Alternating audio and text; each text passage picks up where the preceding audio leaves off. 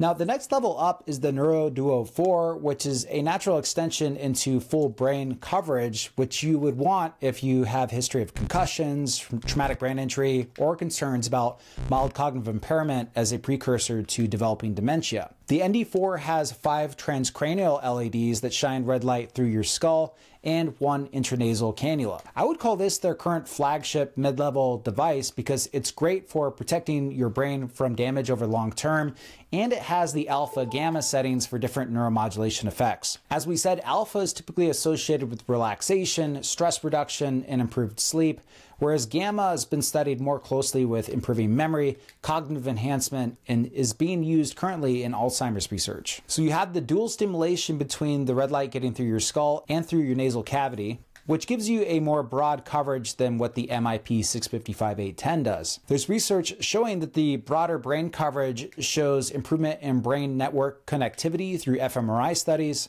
especially if you've been exposed to head trauma. These LEDs target primarily the default mode network, which is tied to improving memory, emotional regulation, and brain performance resilience. It's also going to have more systemic effects throughout your whole brain for improving blood flow, oxygen delivery, and lymphatic clearance, which have all been shown to slow cognitive decline and support recovery after concussion. I recently went to a clinic to get gold standard quantitative EEG measured before and after stimulation with the V-Lite Duo 4 at gamma 40 Hz.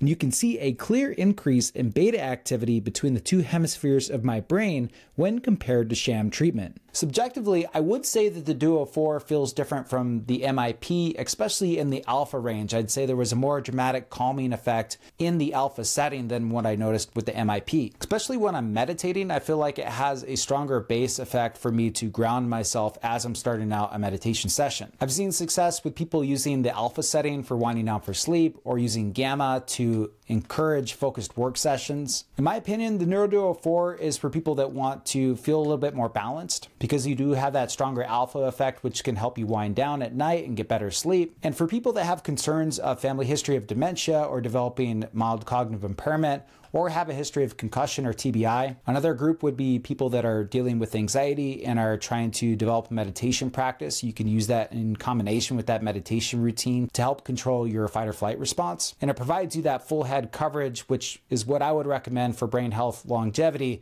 without the complexity of the NeuroPro 2. Now, this model still costs $2,400, which is definitely on the high end of things as far as wearables go, but I would encourage you to see it as an investment for your overall brain health and longevity. And with it being easier to use than the higher end models, this is definitely what I would go for if you're not using it with a coach.